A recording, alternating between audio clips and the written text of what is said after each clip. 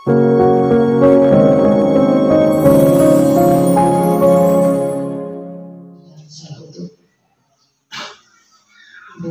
Sekolah SD dari 200 dengan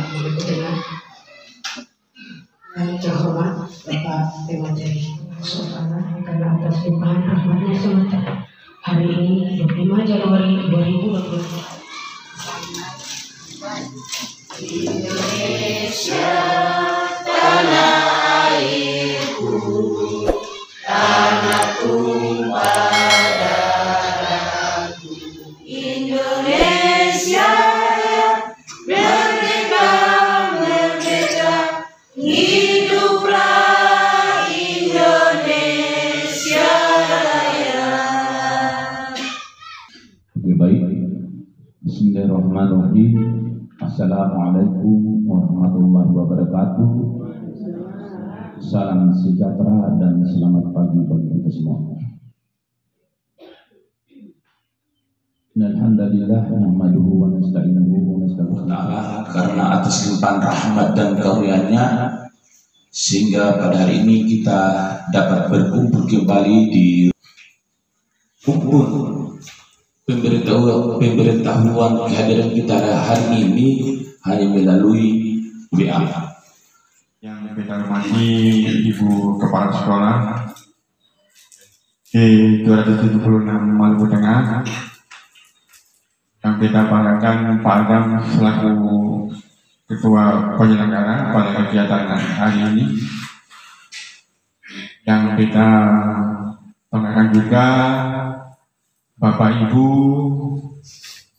guru agama dan juga Bapak Ibu guru dari SD Negeri 276 Maluku Tengah yang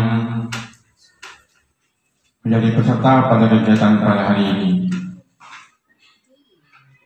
Marilah kita senantiasa memberikan puji syukur Allah SWT atas segala limpahan nikmat dan karunia-Nya sehingga pada hari ini kita bisa mengikuti kegiatan workshop implementasi kurikulum merdeka yang dilaksanakan di SD 276 Maluku Tengah. Sekolah pelaksana kurikulum merdeka. Oleh karena itu saya merasa bersyukur dan merasa bangga bahwa SD Negeri 276 ini telah memprakarsai kegiatan untuk kita semua, terutama kepada Bapak Pemateri. Dengan ini saya mengundang Bapak Bakri Mewar untuk membacakan doa kepada kita semua. Kepada Bapak, silakan. Kita bersama-sama semoga Allah memberikan kesehatan dan kekuatan kepada kita dan di sisi Allah. Pada itu kita berdoa dengan membaca Rasul. Bismillahirrahmanirrahim. Alhamdulillahirabbil alamin. Arrahmanirrahim. Maliki yaumiddin. Iyyaka na'budu wa iyyaka nasta'in. Ihdinas siratal mustaqim. Shiratal ladzina an'amta 'alaihim ghairil maghdubi 'alaihim waladdallin. Bismillahirrahmanirrahim. Ya, ada asesmen dari atas. Dari atas. Ada yang beda tampilannya. Pengenalan kurikulum merdeka. Di sini Bapak Ibu masuk, Bapak Ibu bisa baca dan pelajari regulasi kurikulum merdeka tanpa harus cari di tempat yang tidak resmi. Ini resmi. Ya. Lalu Bapak Ibu mau lihat CPATP setiap semester, setiap fase, setiap kelas di mana? Masuk di sini pilih CPATP. Bapak Ibu tinggal pilih mata pelajaran apa yang jenjang mana yang Bapak Ibu cari. Oh, SD sampai SMA. Pilih mata pelajaran. Oh, saya mau cari apa ya? Contoh pendidikan agama Islam. Tinggal cari di sini pendidikan agama Islam dan boleh PKT. Lalu ya. Klik yang pengenalan kurikulum merdeka. Ya, jangan pindah dulu ya, jangan ke komunitas kemana-mana supaya nanti tidak ada. Semua masuk di sini tentang kurikulum merdeka di atas. Kalau masih posisi begini, misalnya Bapak Ibu ada di dalam begini, Bapak Ibu pilih kembali di atas ini, kembali yang ini.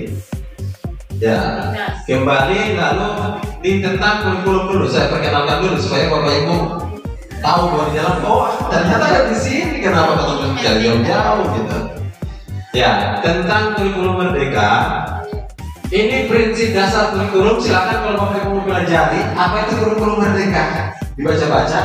Terus pembelajaran sesuai tahapan capaian pembelajaran seperti apa? Ini hanya konsep, Bapak Ibu bisa baca. Ya, kami kalau kasih materi seperti ini ada video, Bapak Ibu bisa nonton penjelasannya. Ya, bisa nonton penjelasannya. Oke, tapi kita ini dulu.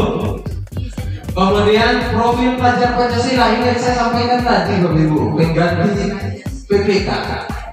Ya, penguatan pendidikan karakter akan bermuara pada profil pelajar Pancasila. Bapak Ibu bisa klik, Bapak Ibu bisa lihat di dalam profil pelajar Pancasila ada pembagian per elemen. Contoh, kan ada 6 ya, ada 6 profil pelajar. Berkebinekaan global, gotong royong mandiri, kreatif dan bernalar kritis. Sekarang dengan gerak pada Tuhan yang esa dan berakhlak mulia, berkebinekaan global, Gotong royong mandiri, kreatif dan bernalar kritis. Enggak ada, bukan di situ.